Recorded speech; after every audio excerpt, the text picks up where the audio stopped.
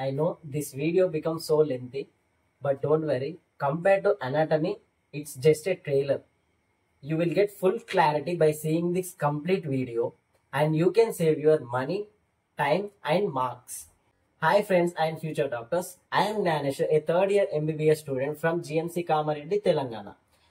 Welcome to my channel. In this channel, I am going to share my experiences and exam topics and the events occurs in my college and any MBBS related informative videos with you. First year, we have 3 subjects. One is anatomy, biochemistry and physiology. And each subject not have a specified book. In each subject, there are different types of books wrote by different types of authors. So, I categorized all the books into 3 categories. One is standard book, second one is referral book, and third one is exam savior. If we talk about anatomy, there are 2 main books. One is Chourasia and another one is Vishram Singh. So, first of all, I will tell you the differences between Chourasia and Vishram Singh. In case of Chourasia, the description is very detailed, and in case of Vishram Singh, both description and as well as diagrams are very good, and both textbooks contain good clinical aspects. Anatomy is nothing but diagrams, so it's easy to remember the anatomy in the form of diagrams rather than theory part. So it become easy during final exams. So my personal suggestion is to buy Vishram Singh. In case of biochemistry and as well as physiology, there is a single textbook for the whole syllabus. But in case of anatomy, there are different books for the different parts of the body.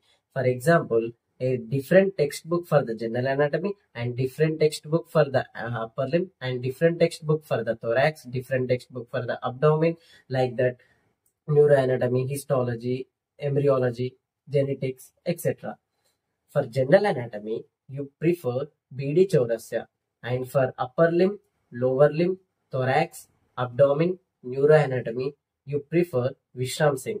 And for the histology, there is a Thieme atlas in which there is a good histology diagrams, and in case of Inderbir, there is a good description regarding the histology diagrams. So except general anatomy, you can prefer Vishram Singh. For general anatomy, we have to prefer for Chourasia, and don't buy a separate textbook for the neuroanatomy because it already given in the head and neck chapter of Vishram Singh textbook. And if we talk about embryology, I personally purchased the Inderbir Singh textbook.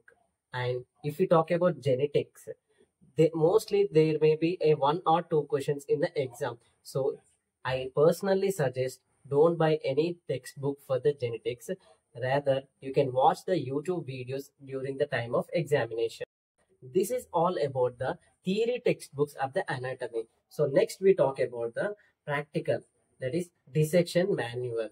There is only one book, that is Cunningham manual, and I want to share a small memory with you regarding the Cunningham manual. Our anatomy HOD sir will mark absent if we don't carry dissection kit and as well as Cunningham manual. So whenever we forget to carry those things, we take from our friends and show to the sir as our books with innocent face.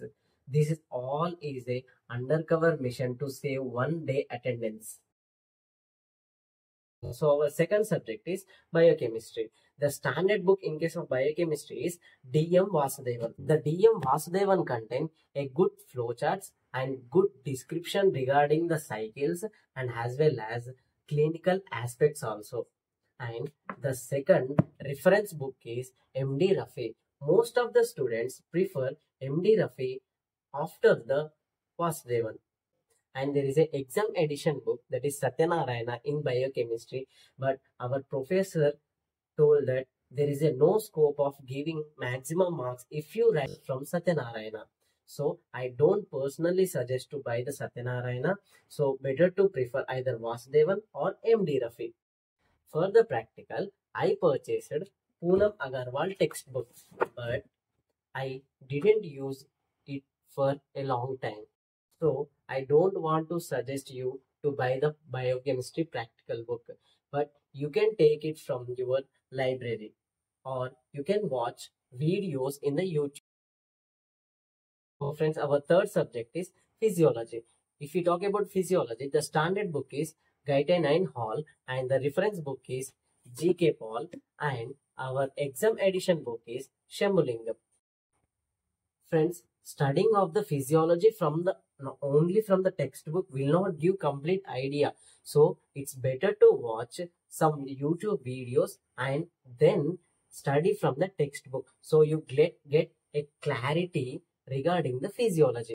So friends, my personal suggestion is, if you buy one book, that doesn't mean you have to read from that textbook only. You can read from other textbooks also, but you should take from library instead of buying all the books. And one last and final thing I should say to you, that me and some of my friends not only read from the textbook during the exams, we read from some PDFs.